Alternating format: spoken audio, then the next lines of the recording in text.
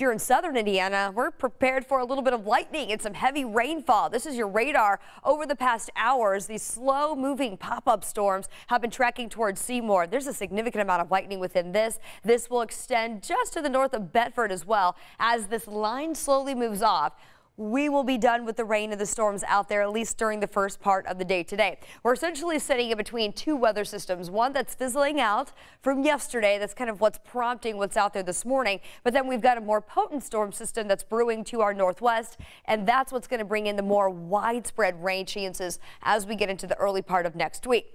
In the meantime, this is what we've got. Mostly cloudy skies, hazy conditions, and that's what we're going to be essentially dealing with all morning long. We're at 74 degrees, but your dew point temperature is at 72.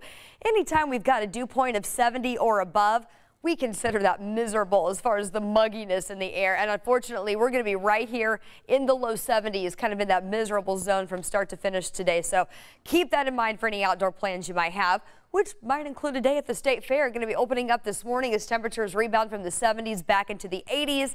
And then eventually by 6 p.m. around 89. Forecasting a high today near 90 for us here in the Indy Metro. 87 in Muncie, 89 in Shelbyville.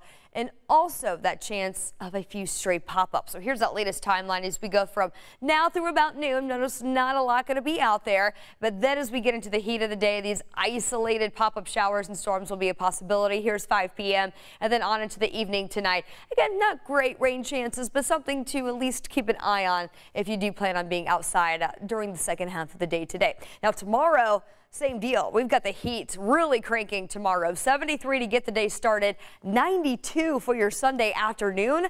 And then we're going to keep it hot into the first part of next week, 88. And then eventually looking ahead at the rest of the week, we do find a little relief from that high humidity with more seasonal temperatures in the low to mid 80s by next Wednesday.